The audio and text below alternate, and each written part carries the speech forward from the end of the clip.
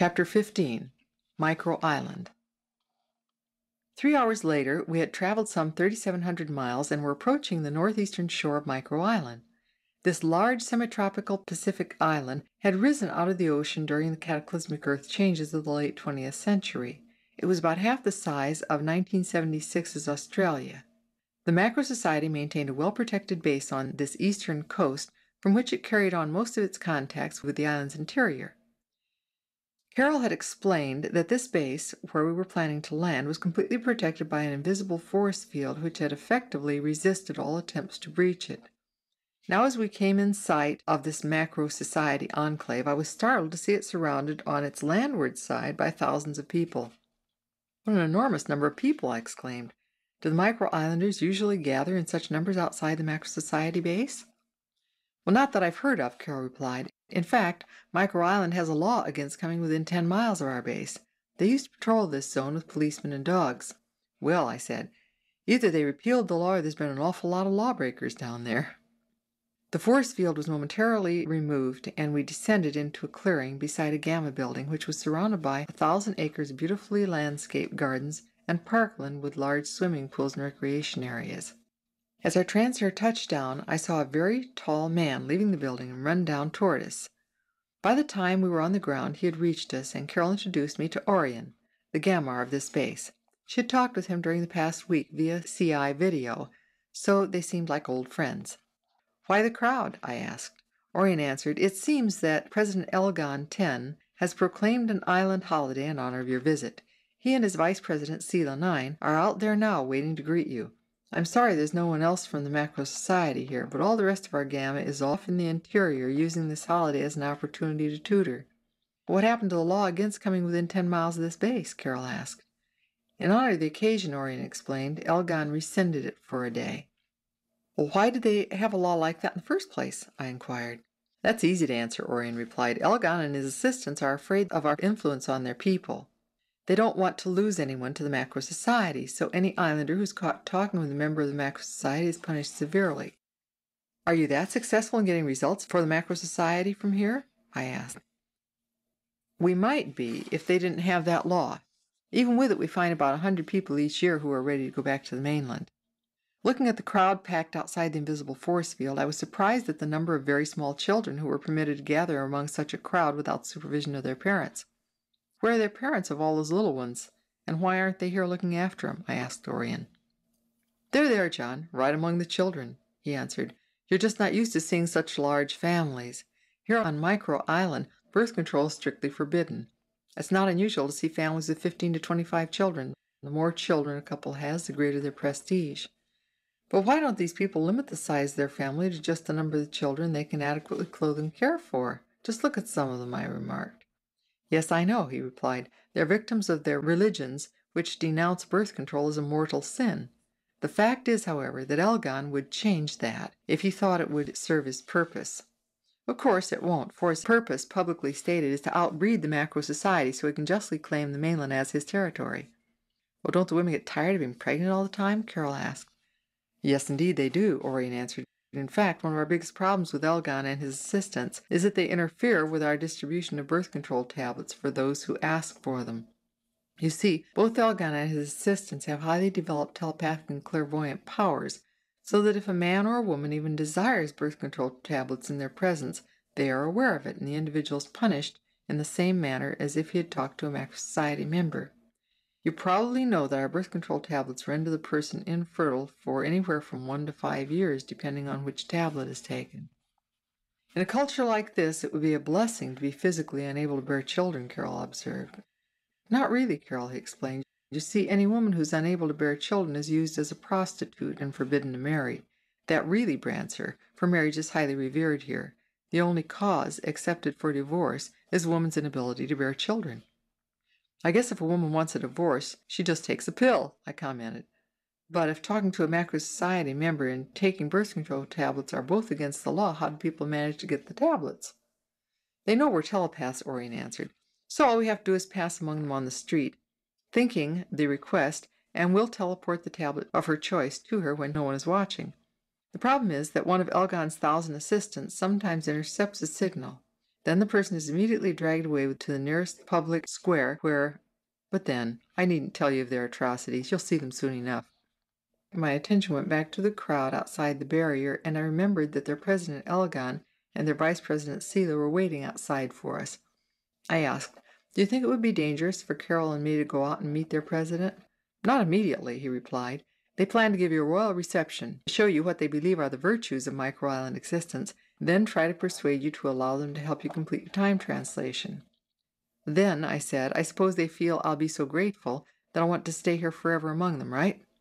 Orion looked at me very carefully for a moment before he said, "They're very clever, and will use every trick they can think of to get you to allow them to complete your time translation. You see, they believe if this happens before you are level 3, it will mean that you will regress in awareness and be unable to live happily in the macro society." "Okay," I said. "Then it becomes dangerous for us when they see that I've successfully resisted their persuasion to let them complete my time translation. We'll plan to return here just before that happens." I suddenly realized that Orion did not believe that would be possible, and was vainly trying to hide his doubts concerning my success with micro-islanders. I found myself beginning to share some of his doubts, but I tried to put on a brave smile as I said, "Well, maybe it won't turn out as badly as you think, Orion, but in any event, I must take the risk and grow from the results, whatever they might be. So if you'd be kind enough to open your force field, we'll go out and meet President Elgon and the crowd." He slowly nodded his assent, then walked with us to the beginning of the force field, where he stopped and turned to us. "Be sure to use the number as their last name. It's very important to them, as it represents the level of awareness they profess to have evolved to." Looking deeply into Carol's eyes, he lifted her hands to his lips and kissed them. I was somewhat surprised when he turned and gave me the same warm, affectionate farewell. Then he raised the force field and allowed us to step outside the protected area. Once we'd done this, both Carol and I could clairvoyantly see the force field return, and knew that we now stood unprotected except by our own minds, before what looked like the entire population of Micro Island. As we stood uncertainly examining the vast throng of humanity that stood before us, a great cheering began, and out of the center of the crowd came two of the most dazzling individuals that I'd ever seen outside of a rock concert. They came closer and closer, and I could see a powerfully built man of at least 6.5 feet in height, and with massively handsome face, as hard as though it had been chipped out of granite. He was dressed in white robes embroidered with blue, yellow, and green stones, and thousands of what looked like sequins that sparkled in the noonday sun. This, I thought, must be the president of Micro Island, Elgon 10, formerly level 7 in the Macro Society some 80 years ago. He had regressed in awareness level, then added 10 to his name, and declared himself a level 10. He had stopped wearing the aura-reflecting tunic at the same time.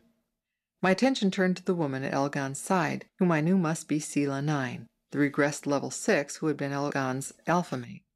Since I knew she had left the Macro Society 70 years ago, I realized that she must now be well over 100 years old, yet she didn't look a day over 25. Her beauty was the lush, sexually stimulating glitter of a film star. She was so powerfully alluring that I felt my whole body tingle in response to the sight of her.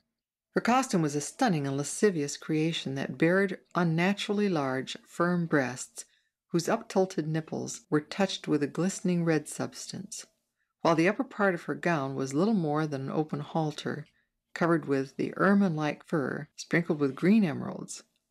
The skirt was flowing red velvet, slit to the waist on both sides to reveal the most voluptuously exciting legs I'd ever seen.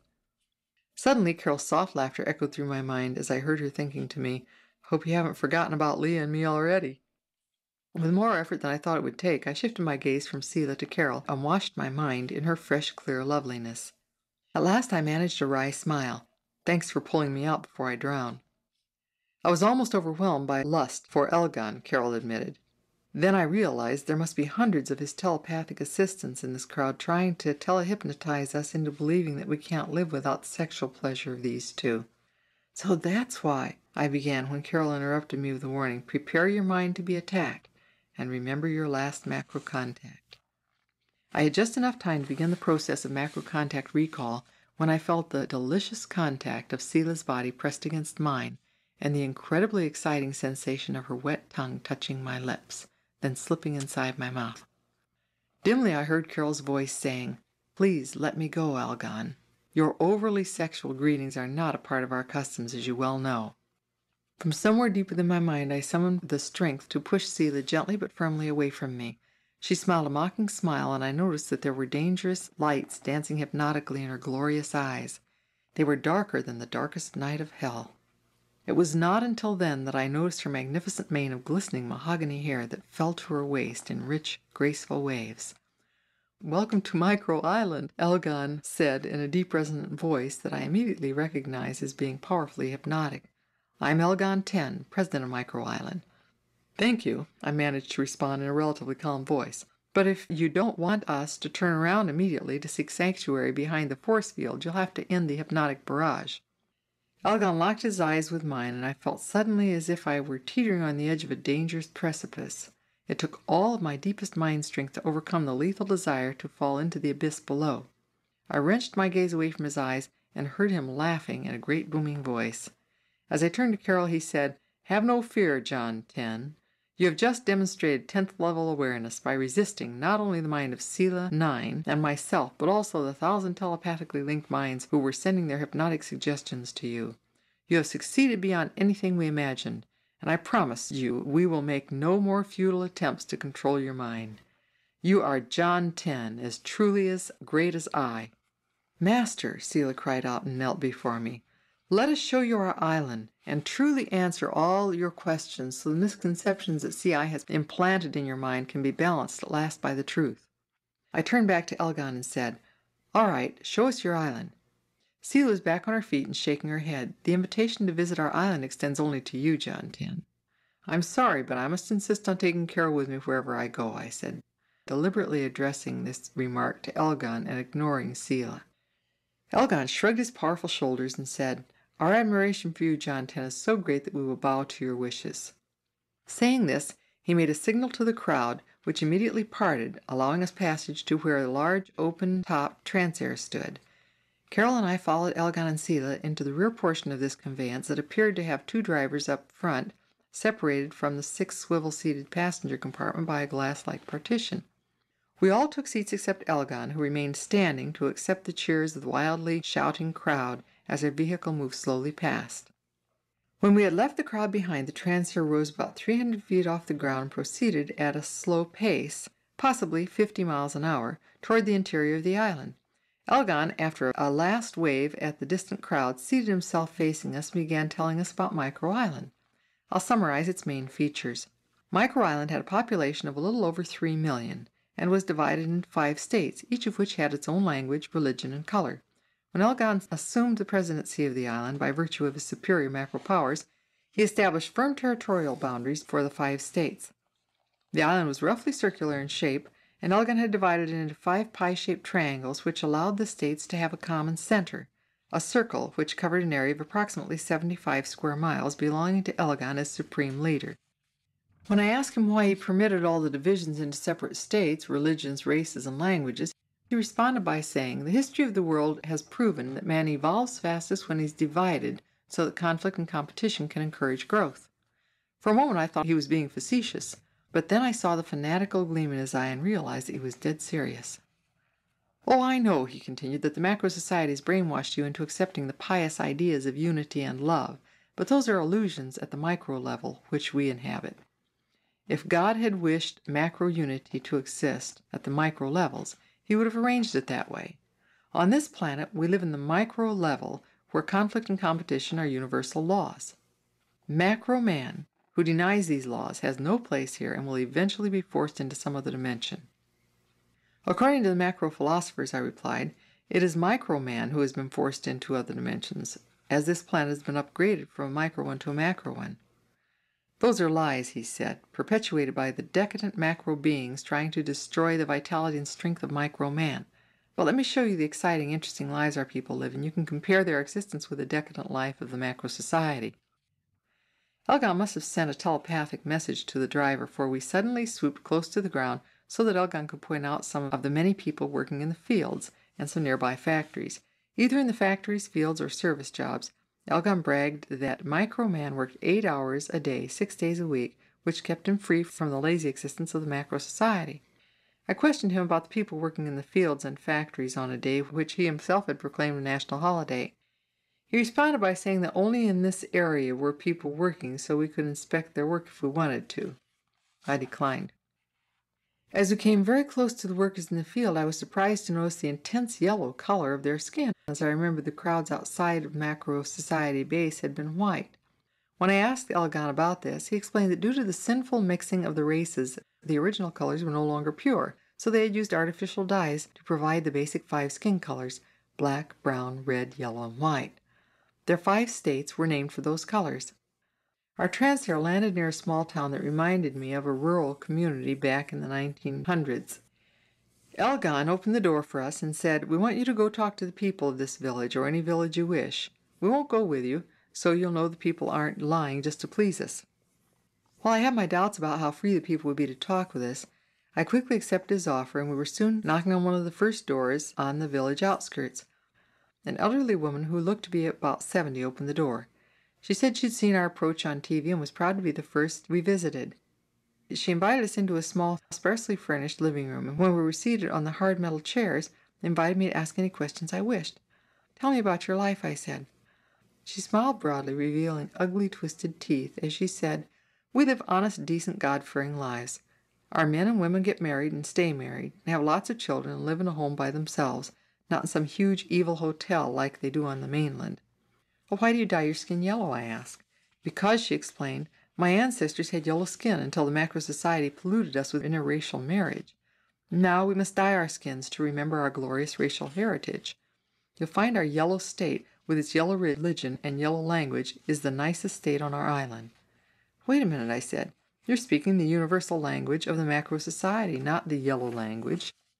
"We learn the president's language in our schools and on television," she replied proudly, "but we speak only the yellow language in our homes and in our state activities." "But why do you want 2 languages?" I asked. "People," she replied, "can't be proud and hold their heads up if they have abandoned the language of their ancestors. Our yellow language makes our yellow people and our yellow state with our yellow religion the most unique people in all the world."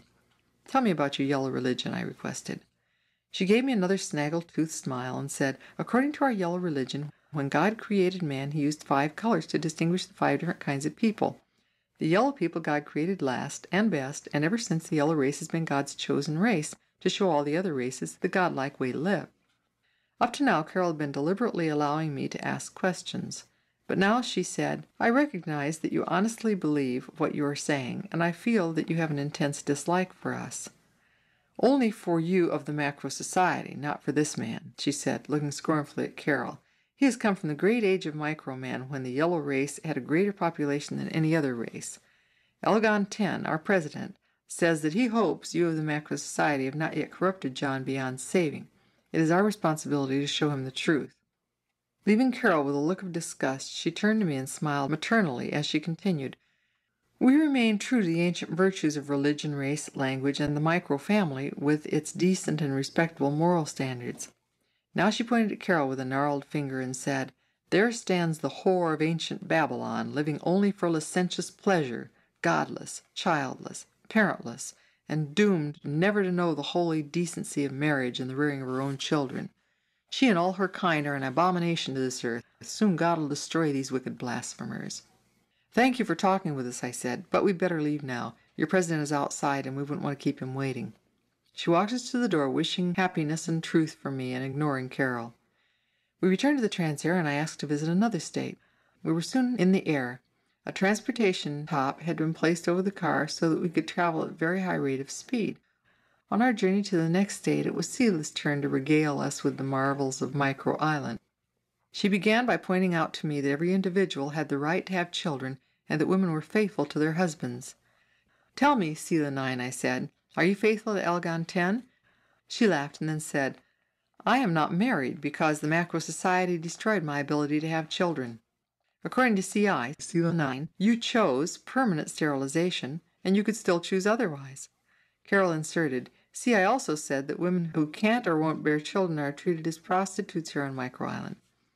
Sela gave Carol a look of revulsion and then turned back to me with a smile and said, "The Macro Society developed the greatest store of lies in all history and then built a machine called CI to disseminate them." "Then you don't have prostitutes?" I asked. "Of course we have prostitutes," she replied. Microman has always needed sexual variety. It's the oldest profession women have ever known.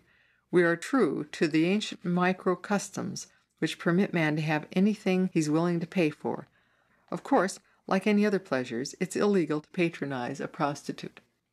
What do you mean, like other pleasures? I asked. Well, we have laws against many pleasures so that our people will appreciate them and work hard to earn enough money to afford them, Selah answered.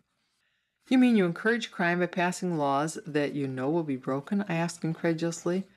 Of course, she replied. Hasn't it always been so? It's one of our best sources of revenue. Besides, look at the history of the world. Crime is an essential ingredient of micro-life.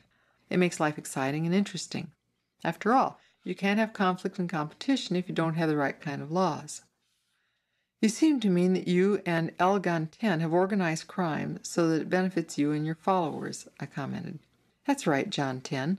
That's how it's always been, she answered with a shrug of her shoulders that set her lush bare breasts to jiggling in a way I struggled to ignore. But it benefits everyone because our organized crime provides everyone who is willing to pay for it the most delicious pleasure of all, rebellion and revolt, which is what breaking the law is all about. Microman has always thrived on it. It's hard for me to believe that the two of you could have grown up in the macro society, attained high levels of awareness, and then given it all up for this, I remarked. But John 10, Selah cried out, we didn't give up our awareness. We developed it further. I am now level 9. Elgon is 10.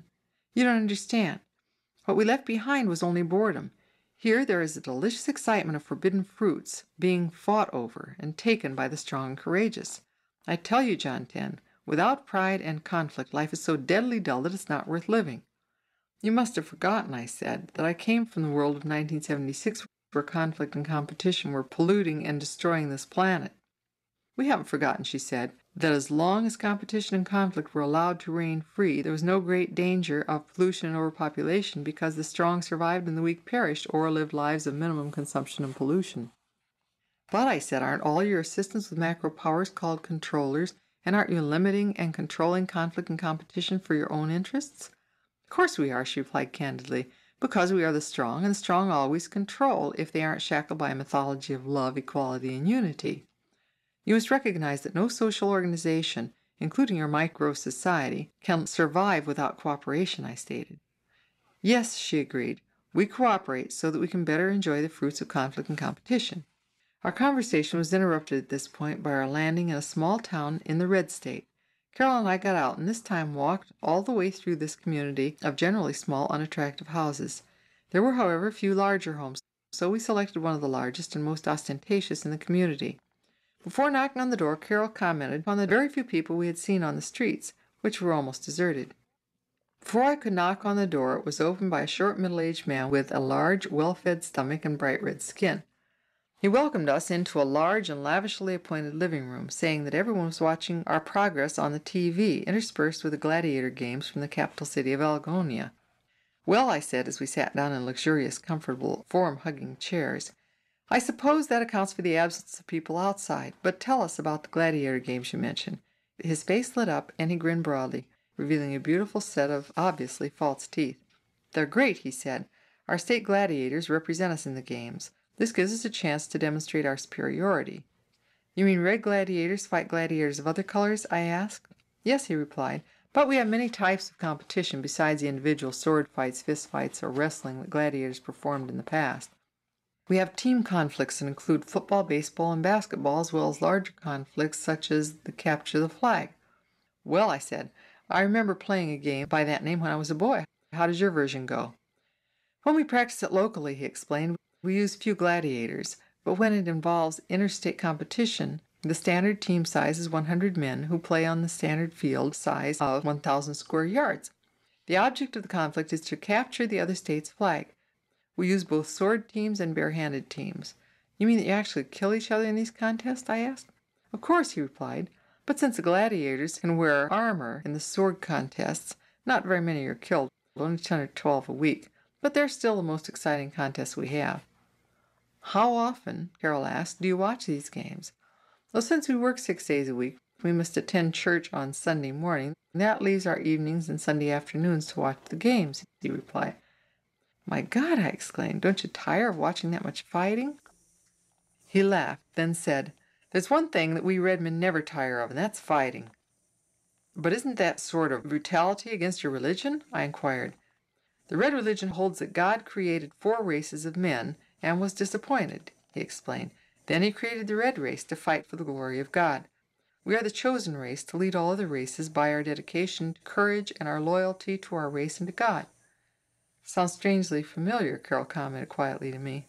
Scoff if you like, decadent woman, he replied angrily, but our women are proud to bear us warriors, and they are decently married to one man.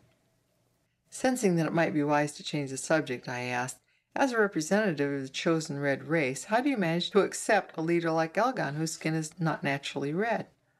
Well, it's true that his redness doesn't show, he exclaimed.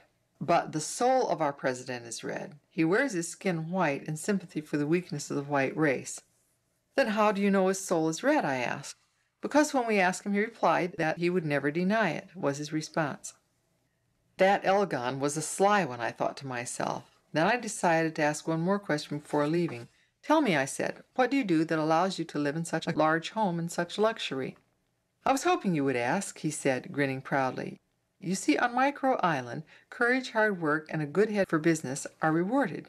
When I was young, I was the most famous gladiator on the island, and I earned a great deal of money, which I invested in land and various business ventures. Today, I own half the houses in our village and most of the acreage surrounding it. Aren't you afraid, Carol asked, as she glanced at the valuable articles in the room, that you might be robbed of some of your wealth? He laughed rather scornfully and said, We believe in the value of personal property, so we have law and order. Every 10th person on our island is a police official, and we take great pride in our ability as crime fighters.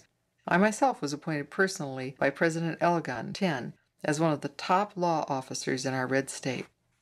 Carol couldn't help but insert, Micro Island is the only place in the world where police are needed, because it's the only place in the world where crime exists.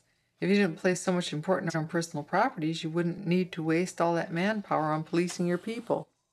The fat red face of our host grew even redder as he glowered at her, saying, Great personal wealth has always gone to the strong, courageous, and clever people who are willing to take the risks and live exciting and rewarding lives. Now he sneered openly at Carol as he said, Your macro society has destroyed all sense of decency or pride in its members by encouraging every vice imaginable, by denying all the virtues, courage, loyalty to one's race, accumulation of personal wealth. Getting to his feet and waddling furiously about the room, he shouted, Never in the history of our world has such evil, wicked, godlessness been permitted to flourish. But God is not mocked forever. You and your godless, cowardly breed will soon perish from the face of this earth.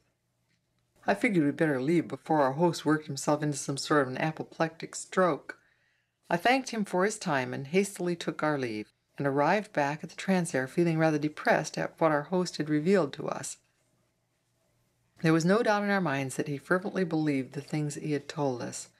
No one had forced us to choose his home to visit. Once we were airborne again, Elgon began questioning me about our impressions so far. When I told him quite honestly that I had been depressed by what I had seen, he seemed genuinely sad and shook his great head of long curly black hair back and forth a number of times before he said, I'm sorry to hear that the macro society has already so poisoned your mind against us that you can't see how proud and happy our people are living free and decent lives. Elgon X, I asked, do you really think that everyone, even the poor and unhealthy, is happy here on Micro Island? Elgon replied in an extremely sincere and persuasive manner, saying, What you don't understand, John X, is that the most important thing for man is not wealth or health or even fame, but personal pride, the feeling that he is better than the others. He paused now, letting this sink into my mind before continuing. We here on Micro Island have provided man with the opportunities for personal pride, his own family, his own race, his own religion, his own language, his own property, and his own state. All of these the macro society has denied man, and by so doing, reduced the life of its members to a state of such monumental boredom that they don't care whether they live or die. They come to Micro Island and break our laws so they can have at least the satisfaction of dying in an exciting way, even if they can't live that way. Now it was my turn to shake my head. I'm sorry, but I just can't see it that way, Elgon. I don't ask you to believe what I say, he responded. Just believe what your eyes and ears tell you. Talk to more of our people. Talk to the poor ones. Talk to what you call the losers in our system.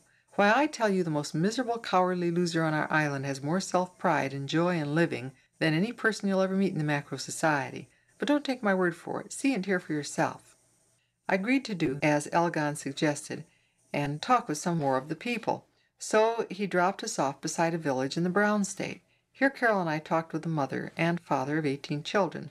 The mother was only 36. She had married at 12 and had her first child at 14, followed by the birth of one child each year thereafter.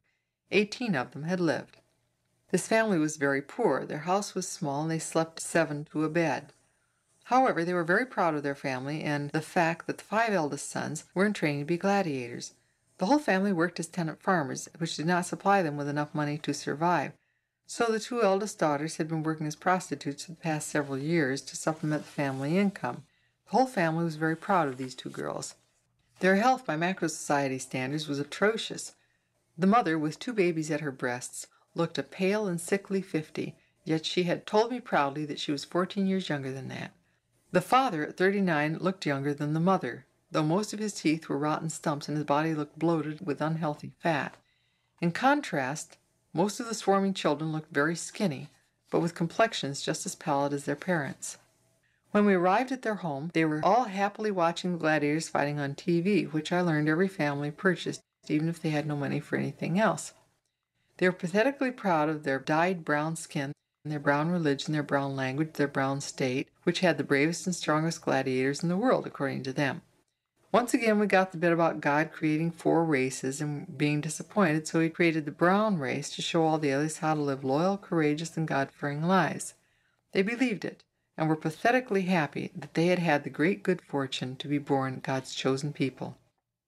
Instead of being scornful of Carol, this family were genuinely sorry for her great misfortune at having been born in the Macro Society. They honestly pitied this beautiful and healthy young girl.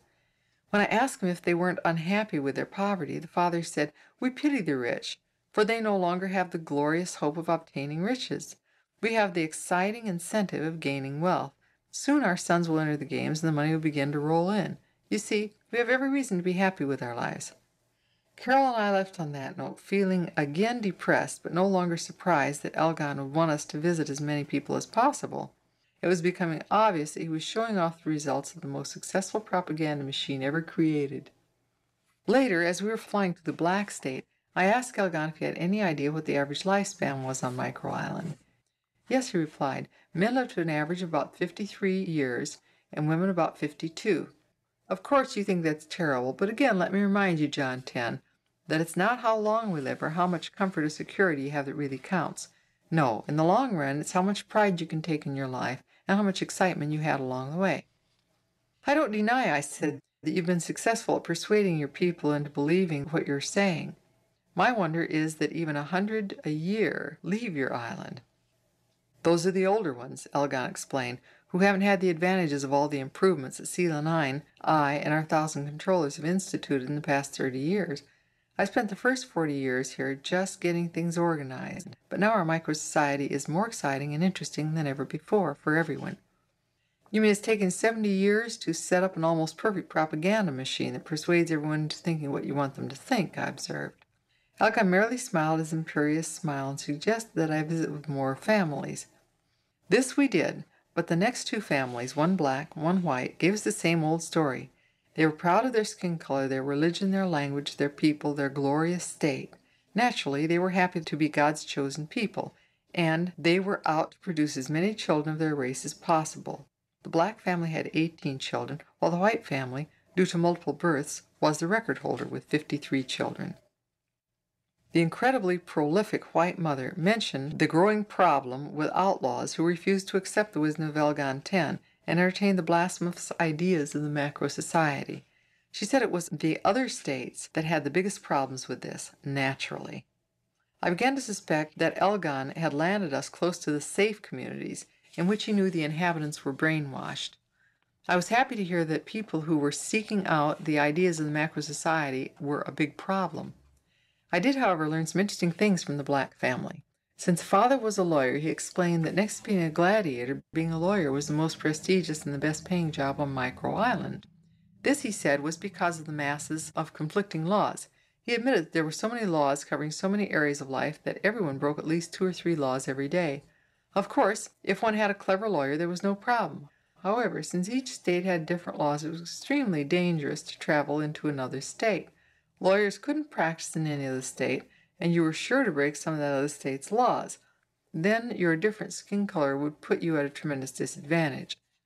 I was fascinated to hear this lawyer defend their legal system, in which the rich could hire lawyers to give them virtual immunity from the law, while the poor were constantly suffering from the lack of legal representation.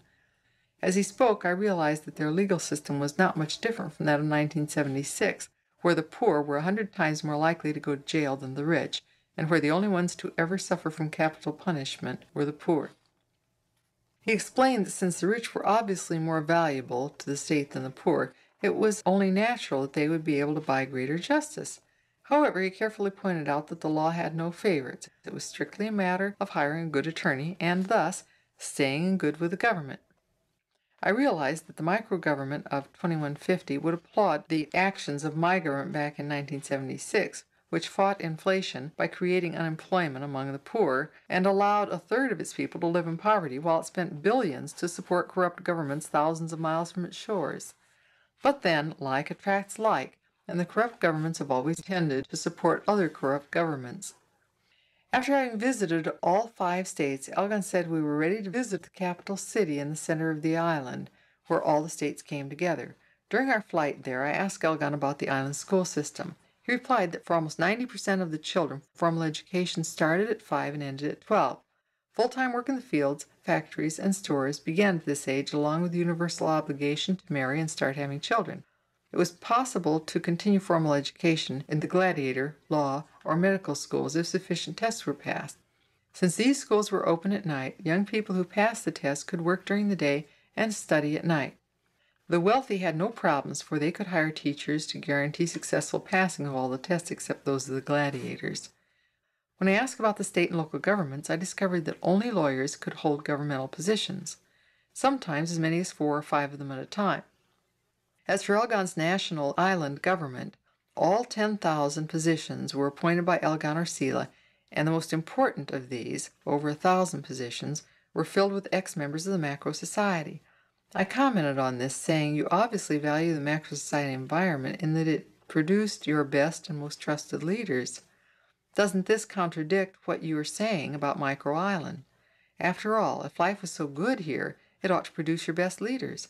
Elgon laughed at this and said, as long as the Macro Society develops individuals with macro powers who later get so bored and fed up with life there that they want to join us here, then I won't have to worry about setting up tutoring systems here to develop those powers. But obviously you don't get people with highly developed macro powers, or you wouldn't consider me at 10th level when I'm really only 2nd level, I observed. Elgon merely changed the subject by pointing ahead to his capital city of Elgonia. Take a look at it, he said, and realize it's the only large city in the world because the Macro Society refuses to allow its members the joys of city living. I looked down and saw a very small city compared with 1976 standards, for it had only 30,000 inhabitants, and a quarter of these worked for Elgon's government. Over 100,000 people worked in Elgonia, but since the presidential territory of approximately 10 miles in diameter was stateless, most workers preferred to live in their states and commute. There were many government buildings in the center of the city surrounding a magnificent presidential palace that looked somewhat like the Taj Mahal of India. Elgon Ten was obviously very proud of his capital city and talked at some length on the importance of its strong central government. He rattled off a long list of governmental agencies such as the Agency of Agriculture, Commerce, Labor, Games, Law, Education, and Intelligence, to name a few. I was particularly interested in the fact that Elgon had 9 different intelligence agencies for gathering information about his people. When I questioned him about their functions, however, he replied that intelligence agencies functioned best when their operations were completely secret, and therefore we couldn't talk about them, even to me. Then he surprised me by saying, however, John 10, as soon as you join our government, I'll make you a vice president and tell you all about our intelligence operations. Thank you, Elgon 10, I said, declining his invitation, but I plan to remain in the Macro Society. He laughed a big booming laugh and said, you still think that someone who grew up in the Micro Society of the 20th century can live happily in the Macro Society. Believe me, John 10, if I, who spent my first 50 years in the Macro Society, couldn't stand it, you won't be able to either. It was your pride and your desire for personal power that made you dislike the Macro Society, Carol said to Elgon. John doesn't want personal power, so your offer of high position in your government doesn't interest him." Elgon's face tightened its granite hardness, and I became aware of a heightened redness in his aura. However, he remained calm and replied to Carol that she was too young to understand the delights of microexistence. Our transair landed in the beautiful courtyard of the presidential palace, where Elgon insisted on giving us a personally guided tour of his glittering domain. As we walked through his gardens, my enjoyment of their beauty was marred by my memory of the faces of dozens of poorly fed children we had seen during the day. Finally, I interrupted Elgon to ask how the people managed to produce such huge families.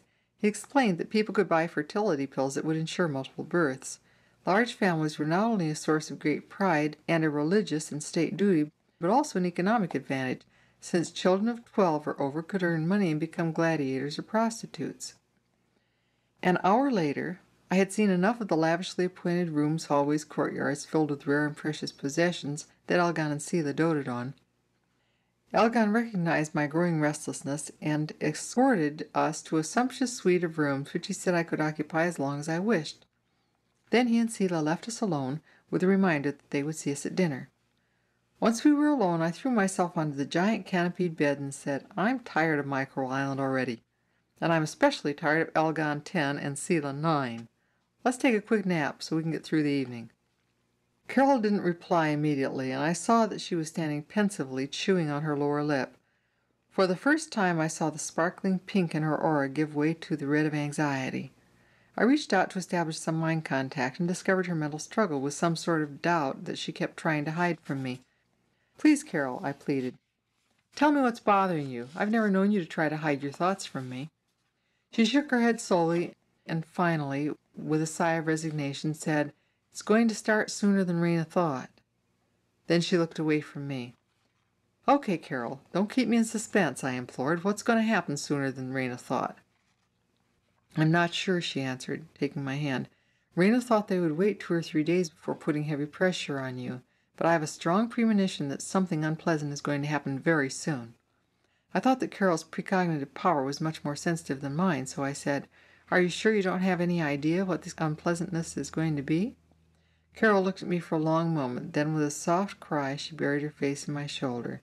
A moment later we were devouring each other with kisses. Soon our desire for greater oneness was more than we could resist, and slipping out of our tunics we began the joyous love play that only two closely attuned souls can ever really know.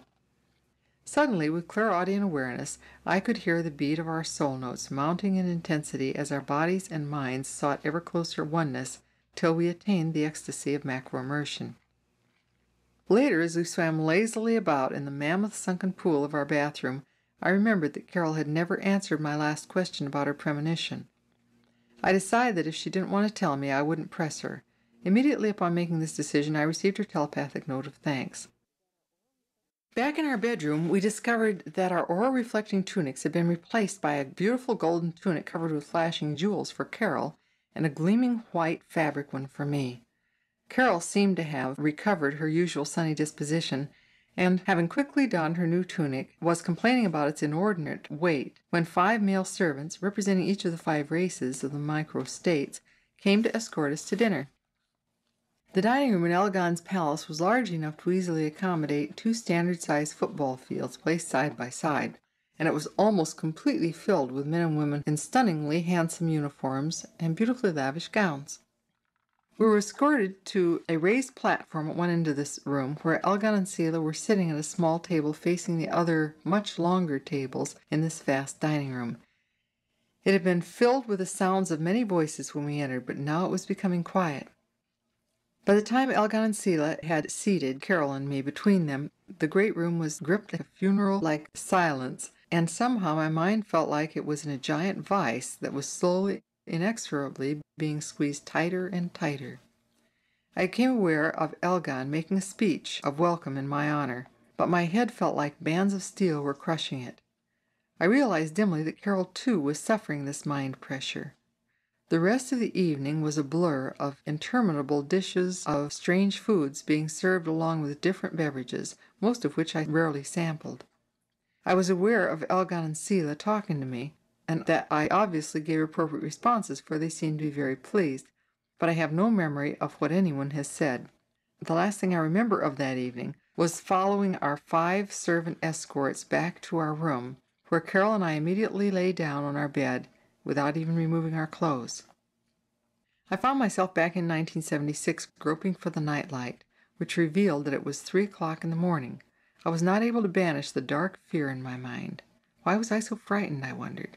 Nothing had happened to either Carol or me which would account for my strange feeling of anxiety and dread.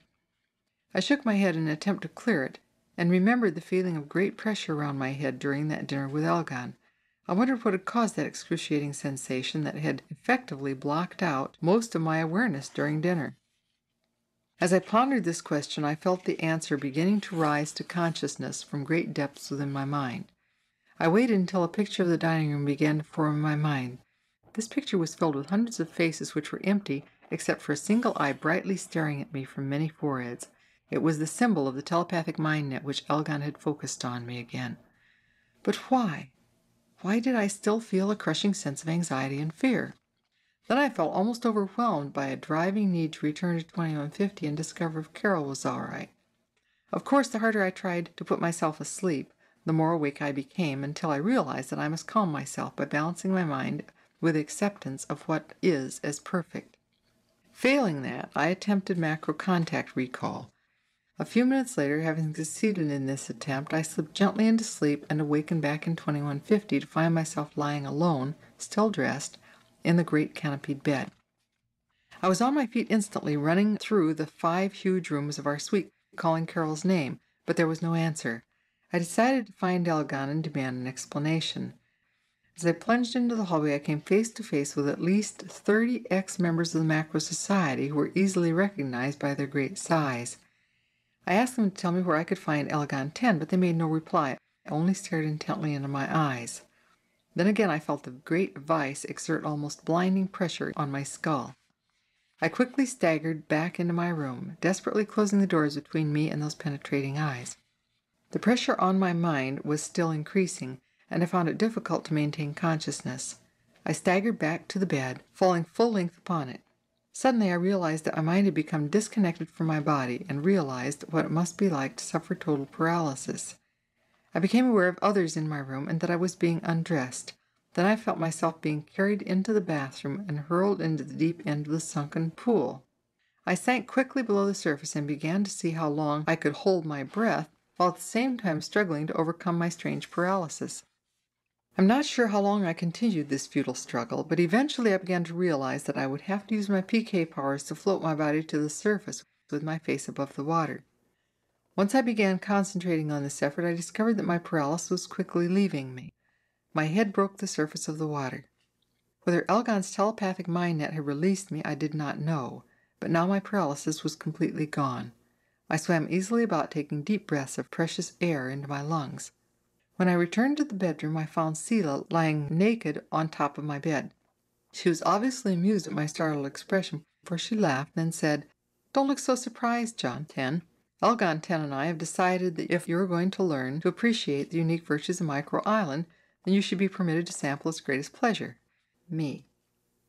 As she said this last word, she arched her lush naked body so that her huge firm breasts were thrust invitingly straight at me. She rolled the tip of her pink tongue over her full red lips, leaving them glistening in quivering wetness. Then she began to slowly undulate her pelvis and breathe in short, panting breaths. Suddenly my mind was again gripped in the crushing vice of a thousand-mind telepathic net which Elgon directed. I lost control of my body and watched, horrified, as it took on a life of its own and walked over to the bed, climbed into Selah's arms, and began caressing her body. At that moment my body returned to its control, and I became fully aware of the awesome, sensuous power of the velvety, voluptuous body which now clung to me in a fervid, passionate embrace. For a long moment I burned with lust that seemed to consume all of the desires. I felt myself sinking into a bottomless sea of red, dark waves. If I had never experienced macro-immersion, and if I had not now remembered the infinite perfection of my embrace with my twin soul Leah, I am sure that Selah would have won. From then on, I would have followed her about as a dog follows a bitch in heat. But as I teetered on the brink of that sea of lust, my mind filled to overflowing with the picture of my beloved Leah. I thrust a manically screaming Selah away from me and left the bed, walked about the room, and seated myself in one of the high-backed ornate chairs. Leah and I had won the first battle. For a few moments Selah flung herself about on the bed and gave vent to screaming, howling rage. Then suddenly the storm passed, and she was sitting up smiling at me, saying, "Next time, John 10, it will be my turn to win, and you can be sure there will be a next time." I shook my head. "No, Selah," I said. "Elgon's telepathic mind net with its 1,000 minds may take over my mind, my body, and force it to touch you. I know, Selah. But my mind will never choose to wallow in temporal micro-pleasures, which are all you have to offer." For a moment her eyes burned with dark lights, and then she looked away and said, "I am Selah 9. You seem to have forgotten your manners. Have you also forgotten your alphamate Carol 3? "No, I haven't," I said. "But are you willing to tell me what you and Elgon 10 have done with her?" Telepathically, I picked up from Selah's mind only that Carol had been drugged and was being held somewhere in the palace. I was not about to admit that I even knew this. Before Selah answered me, the door opened and Elgon entered the room, accompanied by 3 female servants, who went immediately to Selah and began helping her into a jewel-encrusted tunic. I was still naked, and asked that my own tunic be returned to me. Elgon merely smiled and said, "Only Microman feels uncomfortable when he's naked. Had you already forgotten?" I ignored this and asked when I would see Carol. "That," Elgon replied, "depends on how soon you will allow us to help you complete your time translation." "Why is it so important to you to complete my time translation?" I asked. Elgon laughed and said, "I'm sure you must know that as the first person to transcend time, you occupy a mentally created human physical body. You are now famous. We know that the Macro Society has denied you permanent time translation unless you attain third-level awareness, which is impossible in the time available. The people of Micro Island will be pleased to save a fellow micro being." "And you'll be happy to thwart the Macro Society," I replied. "Of course," he answered. "But now we will leave you to think over how soon you want us to help you become a permanent resident on Micro Island." "That will be never," I answered. Again he laughed and said, "I wouldn't be too sure of that, John 10. I have a precognitive hunch that you'll change your mind before the next 2 weeks are over." He turned and walked to the door, accompanied by Selah and her 3 servants. As he walked out of the room, he called back to me over his shoulder, saying, "You might watch the video screen in your room, John 10. It will help you pass the time." With these words, the door closed behind him, and I noticed the 6-foot square video screen on the wall opposite the bed had been activated. On it I saw a picture of Carol lying on the floor of a barren room. I was across the room with a bound, examining the video picture more closely. Carol was dressed as she had been at the dinner the previous evening. She was obviously unconscious, but with her hands folded across her chest, and with the absence of color in the black and white picture, she gave the appearance of being dead. At first there had been no sound associated with this picture, but now the audio came on with Elgon's voice saying, "Your friend Carol 3 is in a drug-induced catatonic trance. She will remain in this state until you choose to cooperate with us or until she dies." The audio portion ended with this message, but the picture remained as a constant reminder of Elgon's threat. For the rest of the day I wandered about in my suite of 5 rooms trying to think of some way to rescue Carol and get back to the Macro Society. I tried to make mind contact with Carol's subconscious mind, but Elgon's telepathic mind net always stopped me, as they did when I twice attempted to go outside the hallway. I didn't feel desperate, however, because I was convinced that if I asked for help from the Macro Society, their superior macro powers would free us both from Elgon's control. By late evening, I was beginning to feel depressed by the sight of Carol's unconscious body on the video screen. I had taken 2 food tablets during the day, so I wasn't hungry, but nevertheless, I had a hollow sinking feeling inside of me that seemed like a premonition of death. But whose death? Carol's or mine? Or both? Finally, I decided to go to sleep so I could return to 1976 and talk my situation over with Carl, my guardian, and Nada. I went to sleep, but didn't awaken in 1976. I had a dream. In this dream, I was lying in the barren room beside Carol's body. I seemed to be paralyzed because no matter how hard I tried, I couldn't move any part of my body. At last, exhausted from my efforts, I lay back and stared at the face of Leah, which had appeared floating above me. I telepathically asked for help, but she shook her head, saying, "Think carefully, John, before you ask for help. I must remind you that if we help you, it will be impossible for you to attain third-level awareness soon enough for us to complete your time translation." "All right," I said, "but then help Carol. Take her back to the mainland." Again Leah shook her head and said, "I can't do that unless she requests it. And so far she has asked to remain with you, even if it means her death." Then I found myself suddenly awake back in 1976, shouting, "Don't let her die, Leah! Don't let her die!"